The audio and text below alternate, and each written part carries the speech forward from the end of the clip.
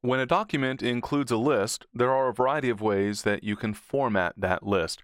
These include bulleted lists and numbered lists primarily. Let's take a look at how we can put these options to use. I'll start off by clicking down below my heading here, and I have a document where I'm intending to create a list of some of my favorite countries, and I plan to list them by continent. I'll go ahead and start off just by typing some of my favorite countries. I'll start off with Austria, for example, and then perhaps Italy, and maybe Spain and France. I'll just type a list of countries in this case. And then I realized that it might be helpful if this list stood out a little bit. So I'll go ahead and select that text, all 4 lines in this case. And with that text selected, I can then click on the bullet button in order to turn it into a bulleted list.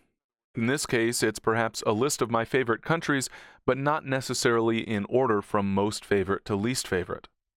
If the list is in order by preference, then I might want to use a numbered list. And for that, I'll simply click the numbered list button, and now you can see that the list is indicated with numbers 1, 2, 3, 4, rather than a simple bullet symbol. But we also have some options for how this list is formatted. I can change the symbol that's used. So here I have a numbered list, for example. If I click the pop-up associated with the numbered list button, then I can choose a formatting for that list. So, for example, I can use Roman numerals or I can use letters to represent those items on my list. I'll go ahead and change it to numbers with parentheses, for example, and you can see that the update affects the list immediately. And I have a similar option for a bulleted list. I'll go ahead and click the pop-up associated with the bulleted list button, and then you can see that I have a variety of options available, including circles or a little arrow symbol, and I can also define a new bullet, essentially choosing any letter of the alphabet or any symbol with any of my fonts as a bullet that I can use for my list. We can also take things a step further, though. You may have noticed that I've indicated in my title here that this should be a list by continent. Now, all of the items on my list are countries in Europe, and so I could specify Europe at the start of the list here. I'll go ahead and type Europe, and then press Enter, and now Europe is a heading, as it were. It's at the top of the list, except it doesn't exactly stand out from the other items, and that's because they're all at the same level. But I can promote or demote items on that list so that they're at a different level. I'll go ahead and select the countries, for example, and then I'll click the indent button, and you'll see that those items, those countries in this case, are indented, and they also get a different symbol so that it stands out as not being part of the same list. In other words, I have a heading here, and then I have some countries listed under the name of the continent in this case. I'll go to the end of the list, and then I'll press Enter, and you'll see that I have a new bullet item.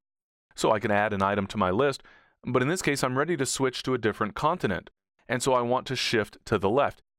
I can click a button to decrease the indent, but I can also use keyboard shortcuts for this purpose. When I'm working in a bulleted or numbered list, I can press Tab to indent and Shift Tab to decrease the indent level. So for example, at this point I could type South America and then press Enter on the keyboard and then press Tab to indent, and I can start typing some of my favorite countries from South America.